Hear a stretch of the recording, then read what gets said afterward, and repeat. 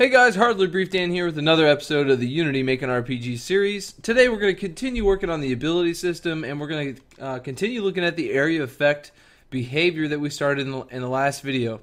First, I'll do a quick overview of what we went over last time, and then we're going to clean up some of these warnings, or a couple of the warnings down below. And then we're going to take a look at more how we can apply damage with our sphere collider. So speaking of sphere collider, here we have that projectile, right? It's just a cube that we've added a few things to it. And in the last video, we've added this sphere collider. And if you don't remember how we did that, we went to add component, physics, and then sphere collider. And we talked about how we can use this as a trigger for our AreaOfEffect, right? So what we're going to do is turn this on, or create this sphere collider at the impact, right? So when our fireball, because we're working on the fireball ability first, when our fireball hits something, we don't really care what it is, but when it impacts something, we want to turn on the sphere collider, either turn it on or create it. And then we can set the radius, which we talked about. We can set it with stats, or it can be just a set number when we create our editor later. But we can set the radius, and we can affect how much area the AreaOfEffect actually affects, right? Because it's called AreaOfEffect. So that's what we talked about. And then after we kind of discussed using the sphere collider, we created a new C# class called AreaOfEffect, and we put it in our behaviors folder. And I'll open that up now in Unity, or in Visual Studio. And here's a class that we worked on, right? It inherits ability behaviors. We created our constant string and description up here, AreaOfEffect, and an area of damage. Then we decided that our start time will be at the end, and we wrote this little note saying on impact, right? We added an area radius and effect duration, because we have this AreaOfEffect behavior that needs to last a certain amount of time, and we determined that we would calculate that time with the stopwatch, or monitor, that time with the stopwatch. So we started talking about using system.diagnostics for the stopwatch, and then the last thing we looked at was creating the base effect damage, which we haven't really touched on yet, but we'll talk about a little bit today. Then we created the constructor here. Pretty basic. We looked at this version of perform behavior, right? Because we're using the override method, or keyword here, so we're overriding the virtual perform behavior that's in the ability behaviors class. And then finally, we started working on the coroutine of the AoE ability. So what we're going to do today is, the first thing I'd like to do today actually is get rid of this warning here. So if you look down in your console, you might have this, you might have corrected it already, but basically it says AreaOfEffect.name hides inherited member UnityEngine.object.name. So what's happening here is this name and description is hiding the inherited member of name and description in basic object information. And you should get this, or be getting this with your ranged class ability, or ability behavior as well. And all you have to do is change this. So I'm actually going to change the name to AB for ability behavior, and then a capital N for name.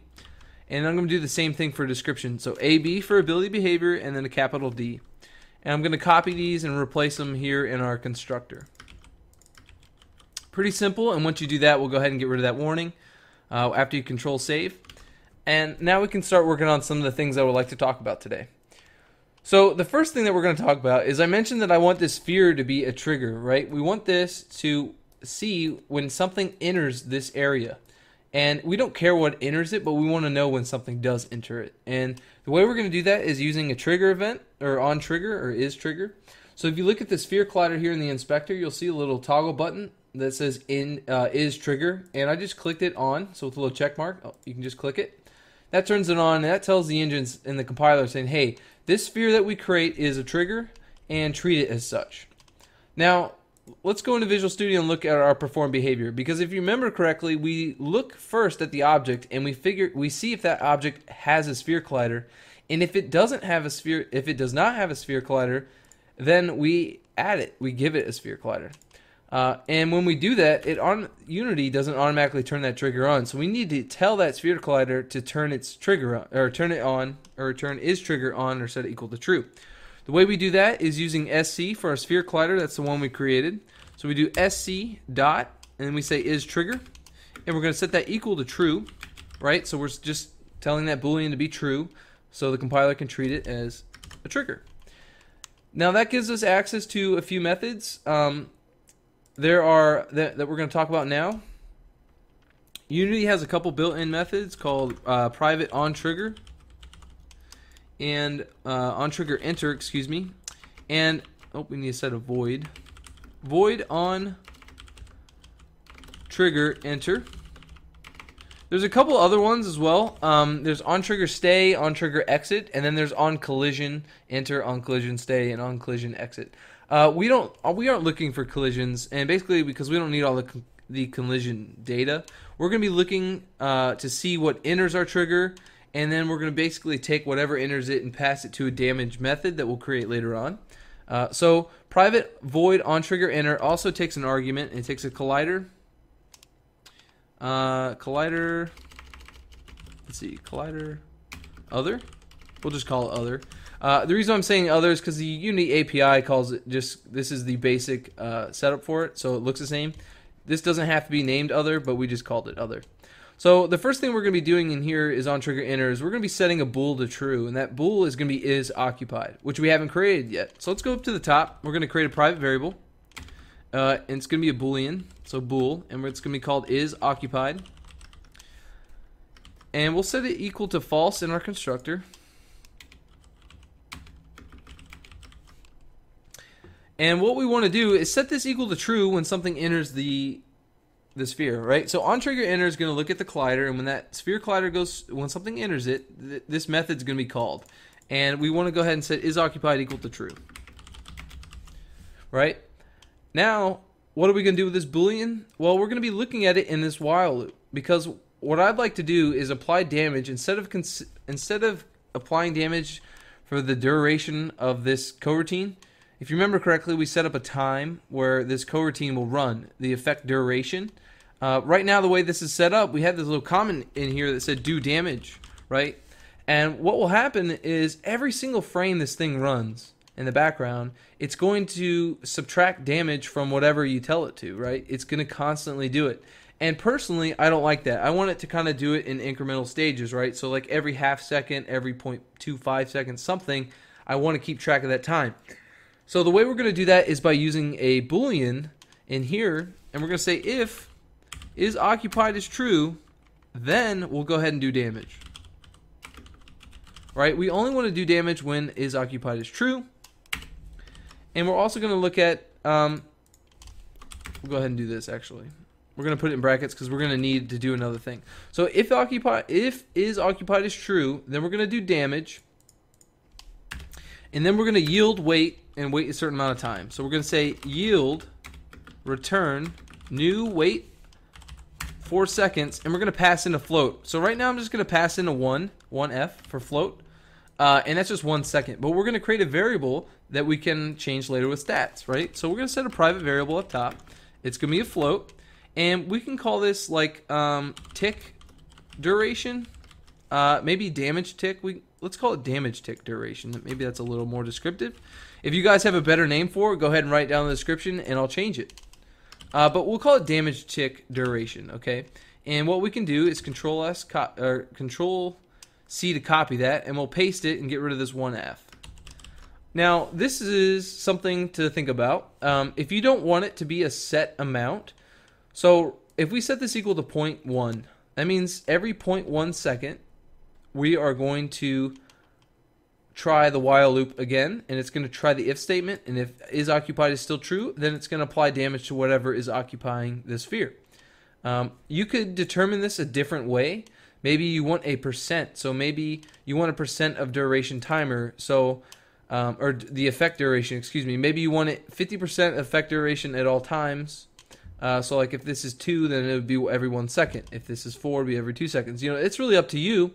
But it's something to think about. You can kind of get a little fancy here and create more custom content for your project and not just copy me.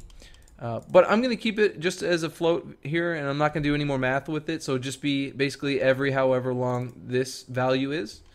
So like maybe 0.1 seconds, 0.5 seconds. This is something. It doesn't really matter. But what it's going to do, it's going to come in here. It's going to, when we run our while loop for the duration of our timer that we set up last time, it's going to come in this while loop, and it's going to check to see if this is true.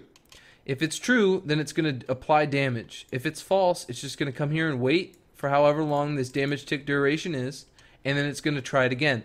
And it's going to continually do that until this while loop fails, and then it's going to stop our timer, it's going to reset, and it's going to return null.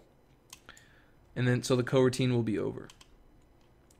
And at that point, when the coroutine's over, our AoE effect will be done, right?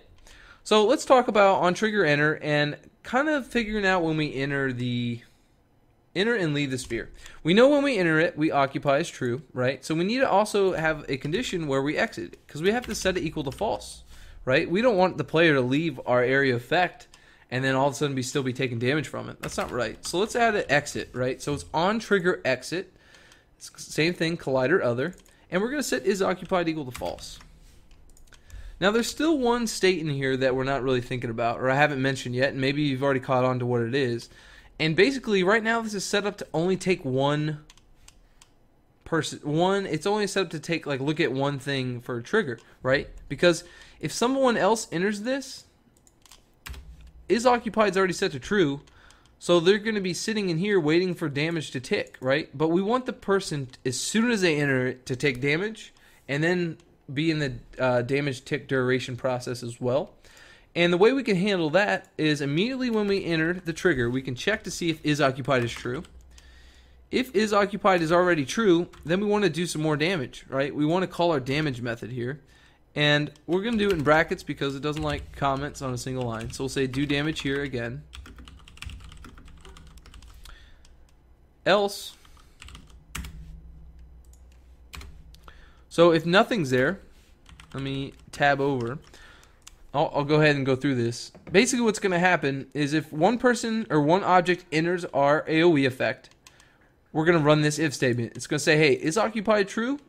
If not, then we're going to set it equal to true, and then we're going to immediately do damage to that target, and then we're going to sit and wait for the tick duration, right? Now, let's say second person, that first person or first object sitting in that AoE effect, and this other object comes along and jumps right into it. It's going to do this method, and this method's going to say, hey, if is occupied is true, which it is, right, because we already have that first object in it, then we're going to go ahead and do damage, and then we're going to leave this method, and we're going to be stuck continually doing damage. Pretty simple. So this is a case for when multiple objects enter it, right? We haven't created the damage method, which we'll be talking about pretty soon. And my idea is basically we're going to have a method here, and we'll call it on damage. Right? We can call it, say, on damage, and what it will take is probably like a list of targets. Because the idea is here, we don't care what the target is. It's just something, right? It could be a rock. It could be a house, it could be a piece of grass, it could be an enemy, it could be an NPC, it could be the player, right? We don't care what it is, but we want to give it multiple targets because it's an AoE effect, right? So we'll probably give it a list of targets, and then we're going to pass in that base damage, and then whatever other modifiers you can come up with, right? This is kind of the method that we'll be creating later on. And maybe this is where that base effect damage comes in. And we can apply modifiers later on, and maybe you have some other modifiers here that you might want to think about. So like, basically this is your time to add more stats. Maybe if you like the AoE ability, you want to have all sorts of different AoE abilities, but you want to increase or have different stats that affect it, you can go ahead and create private variables here. And when we start creating our on damage methods, we can either calculate the damage to pass to on damage in this method, or in this class, or we can pass all that information to on damage and then have it figure it all out. But anyways, this is the video that I wanted to do today. I wanted to go ahead and just talk about getting rid of those warnings in the range behavior and the area effect behavior. I wanted to talk a little bit about the trigger and how we're going to be using that, and then I wanted to set up these on trigger events so that in our coroutine, so that we know when we start adding our on damage effects and we start actually testing this with the real spell application in Unity, it's going to work, or at least we'll have some sort of way to start knowing where it's getting hung up. So let me make sure that we don't have any errors or anything. I'm not leaving you guys with a broken game, because it's definitely not something I want to do. Looks like we're good. So I'm going to end the video here. Hopefully you guys enjoyed it. Please like, subscribe, and comment, and I'll talk to you guys next time.